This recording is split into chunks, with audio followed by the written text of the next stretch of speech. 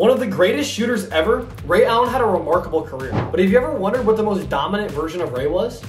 First up is Heat Ray Allen. In Miami, Allen provided leadership in shooting. He was still a deadly marksman for LeBron and company.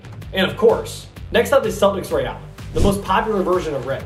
He was part of the 08 championship squad in Boston, where he also became the all-time leading three-point shooter until Steph came along and shattered it. But it doesn't quite compare to the Bucks version of Ray. In Milwaukee, Allen was the focal point of the offense. He even went toe-to-toe with Allen Iverson in the playoffs.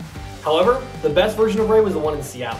As a supersonic, Allen went on a tear. From 04 to 07, Allen was on par with the likes of Kobe and Wade in terms of shooting guards.